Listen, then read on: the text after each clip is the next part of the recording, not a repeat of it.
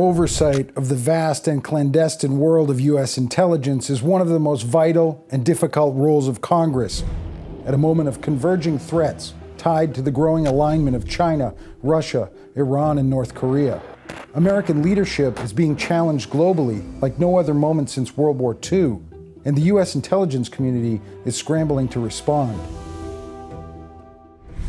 I'm Guy Taylor, National Security Editor at The Washington Times, and for this Threat Status Influencers interview, we're joined by House Permanent Select Committee on Intelligence Chairman Mike Turner, an Ohio Republican whose leadership on U.S. intelligence oversight is crucial to ensuring that the White House is effectively absorbing and acting on the most sensitive things known by the CIA, NSA, and other American spy agencies. Mr. Chairman, thank you so much for joining me. Let's jump right into this. The U.S. intelligence community's most recent annual threat assessment emphasized increasing aggression by China, Russia, Iran, and North Korea, but it really highlighted China, saying China right now has the capability to alter the rules-based world order in ways that support Beijing's power and authoritarian style of governance over that of the U.S.-led system of democracy around the globe. Do you agree with that aspect of it, or is your feeling something more nuanced, or is Russia the more immediate threat? Well, I mean, each of those countries pose a significant solitary threat. But going all the way back to George W. Bush, you can identify Russia, China, North Korea, Iran as an axis of evil, as he called it. But more importantly, they are the leading authoritarian regimes in the world today. And the conflict that we see that's evolving is the conflict between authoritarian regimes and democracies. We saw President Xi of China standing in Moscow with Putin, stating on what we call an open mic, where they got caught, and he said, you know, we, Putin and himself, are bringing about change that hasn't happened in 100 years. Well, we know what those 100 years are. That's World War I, World War II, and that was the fight between authoritarianism and democracy. They want to replay that. They would like authoritarianism to win, because they see democracy as a threat, not just with its lead in the world, but also as a threat to their regimes and a threat to their power. Now, Russia obviously is the most significant nuclear threat. They saber rattle continuously as to both the use of nuclear weapons, their aggression against Ukraine. They have a number of times threatened to use nuclear weapons. They're continuing to invest in expanding their nuclear weapons capabilities in what many are calling the exotics, which are new capabilities, weapons we've never seen before, including hypersonics that they've already deployed that would be able to defeat our missile defense systems. North Korea continues to grow its nuclear weapons capability. It now has ICBM capability that can hit the United States. We have limited missile defense capability that's directed at the threat of North Korea. But in addition to just being a threat to South Korea, they see their major adversary as the United States. Iran, of course, is the destabilizer in the Middle East, funding Hamas, Hezbollah, and the Houthis, where we see in the Houthis from Yemen, they're threatening commercial traffic shipping. And with Hezbollah and Hamas, they pose a significant threat to Israel, but also a destabilizing factor in both Syria and Lebanon, really destabilizing the entire Middle East. With respect to China, you are correct. They are the most global threat, largely because they have a global footprint. You don't have many places where you're going to run into Iranian troops or North Korean troops. Similarly, Russia, although they have troops in Syria and in other places, are largely focused on their European adversaries. But China has worldwide plans and designs. They're also enhancing their nuclear weapons capability. But that is where you see sort of the conflict between the United States and China. Is the United States doing enough to reform the posture of the biggest intelligence agencies, the CIA, the NSA, to address the growing China threat, or this global threat, as you framed it? The biggest gap, I think, in the evolving threat and what we're doing in the intelligence community is a funding issue. We have funded our intelligence gathering as if we're looking at how to deter or counter the growth of our adversaries in 5 and 10 years. Where our adversaries are looking at that they may be in a conflict with us in 5 to 10 years. So we need to be at the pace of understanding that if we have to rise to the level of an actual conflict to push back one of these world adversaries that see themselves as having designs on destabilizing the world, we're going to need intelligence at not just a level of understanding what they're doing, but as an actionable level. Are we there? I mean, no, we're not. We have great intelligence. We have the best intelligence in the world. But it's still not to the level where we can effectively use it to impact the outcome. And that's what, rather than just our having an understanding of what our adversaries are doing. That sounds like a deterrence issue. And what I hear from high-level formers from the intelligence community pretty regularly is that we're living in an era now of failed U.S. deterrence. How do you respond to that? If you look at our major platforms, our nuclear weapons, our aircraft carriers, our space, these are all areas where our main adversaries, China and Russia, and of course to some extent North Korea and Iran, are seeking to counter our power and our capabilities. And the fact that we have not risen to that we have believed that our capabilities, having deterred our adversaries for 5 or more decades, have not grown in its capabilities. You brought up Russian hypersonic missiles.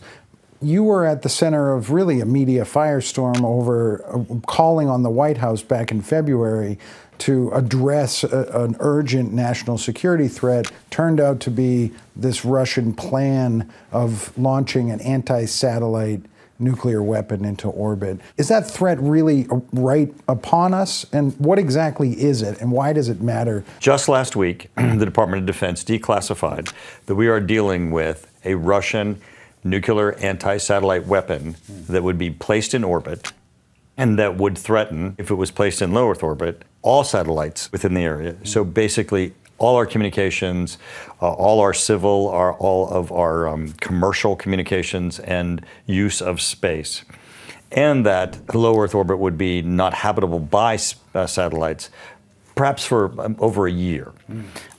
That threat is not just one militarily, which it is, because it impacts our whole ability to operate our military, but also economically and civilian, commercially. What we have heard that the Department of Defense is willing to discuss publicly is that this is an imminent threat. This is not something that we're dealing with prospectively. This is a developing capability. But here's the part that really is essential, that we deter Russia from doing so. The moment that satellite is in orbit, we are going to have to change every system that we have in place. Because the moment that Russia decides to put a nuclear weapon in space, we have to assume from that day forward, all of it could be turned off in an instant. And that changes our entire economy, our entire commercial, our entire military. What do we need to do to prevent that? We need to make certain that satellite does not go up. And that's what we pushed the Department of Defense on, and that's why the Department of Defense has now come forward and publicly said that we're dealing with a nuclear weapon, and that is a program developed by Russia. And I believe, and so do the other 26 members of my committee that voted to call on the White House to declassify this and to disclose it to our members of Congress, is that by at least publicly challenging Russia on this, that we can dissuade them in the near term from putting this in space, because this is indiscriminate. China loses its space use too. All nations lose their space use. This is something that really everyone should be unified except for Russia, that this should not happen. Let's talk a little bit more about Russia and the Ukraine war, but also disinformation. You stood firmly behind the most recent increase in U.S. aid to Ukraine, really a leader in the middle in the GOP on this. But you've also said publicly that Russian propaganda had found its way into the halls of Congress. What did you mean by that? We assume that you mean there are some in the GOP that are maybe regurgitating knowingly or unknowingly Russian talking points. Right. What else can you say? This is a relatively easy value proposition. Are you on the side of democracy, or are you on the side of authoritarian regimes? When President Xi stood next to Vladimir Putin and said, we're bringing about change that hasn't occurred in 100 years, this authoritarian democracy dichotomy, that statement was made in context of the Ukraine conflict. President Xi went to Putin to show his support for Russia in this conflict. This conflict is not about Russia and Ukraine. It's about what Vladimir Putin has said is the broader conflict of the rebuilding of the Soviet Union. And for that, his designs and claims go well beyond Ukraine. And in his mind, and he says it frequently, he's at war with NATO and with the West and with the United States. Let's go to Iran. Are you concerned about, and what can you tell us, based on your oversight position, that Iran may already have a nuclear weapon?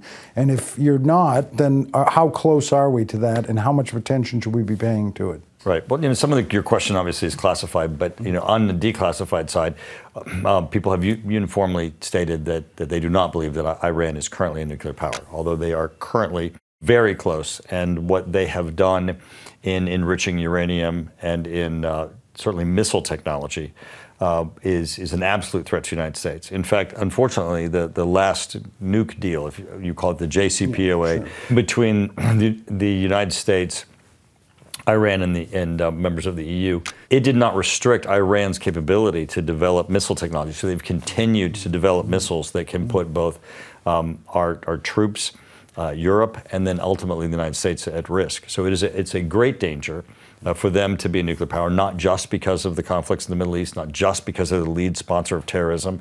And obviously a nation that sponsors terrorism, having a nuclear weapon is likely to put one in the hands of terrorists.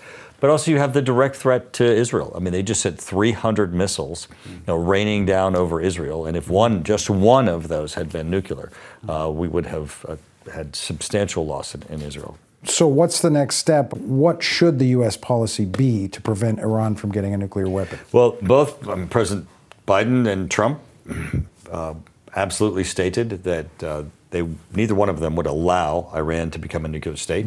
I'm assuming that that will be reaffirmed during this election process. And that means that military options are on the table, that if Iran would get to that step where they had sufficient material to make a nuclear weapon, or were beginning the process of weaponization of what they've put through the enrichment process, you would find, I believe, both Israel and the United States joining together with military action to ensure that final step isn't taken. Last question on FISA and the recent reauthorization and reform of the Foreign Intelligence Surveillance Act, Section 702. You played a pretty big role in getting that through, and there are critics that say not enough is done to protect Americans from getting caught up in the spying, that there are some little warrant-type expansions for the FBI if they were going to be looking at American communications that were caught up while looking at a foreign target. How do you respond to that? Well, most of this is misunderstanding. The law itself already prevents and prohibits targeting or spying on United States citizens or Americans or people who are located in the United States. So frequently, the media incorrectly states that this is some mass warrantless spying on Americans, and this is not. The statute itself specifically prohibits any surveillance of people, Americans located in the United States, and it is court supervised and approved. The people that, by statute, that there is surveillance are foreigners abroad, a limited number. They have to actually represent a national security threat. There are about 250,000 that are put through a court process. A very secretive court process in the FISA all court. warrant processes are secretive. There is no portion in our courts anywhere where anyone goes to get a warrant. Intel Committee Chairman, you have These are foreigners located abroad. Right. They are not Americans. Even for Americans, where a court process seeks to surveillance on them if they're criminals or they're engaged in, let's say, drug activity, that warrant process is secretive. Our courts are not open because obviously you don't want people who are involved in criminal activity to be aware that they're going to be under surveillance. This has nothing to do with domestic activities. This is totally foreigners located abroad, about 250,000. One of which, of course, is going to be the head of Hamas, the head of Hezbollah, the head of ISIS. And if there are Americans that correspond with the head of Hamas, the head of ISIS, or the head of Hezbollah, obviously, because we're spying on these individuals, their communications are going to be caught up in that. There should not be a warrant to look at Hamas's, Hezbollah's, or ISIS's communications, regardless of if an American decides that they want to communicate with these known terrorist organizations.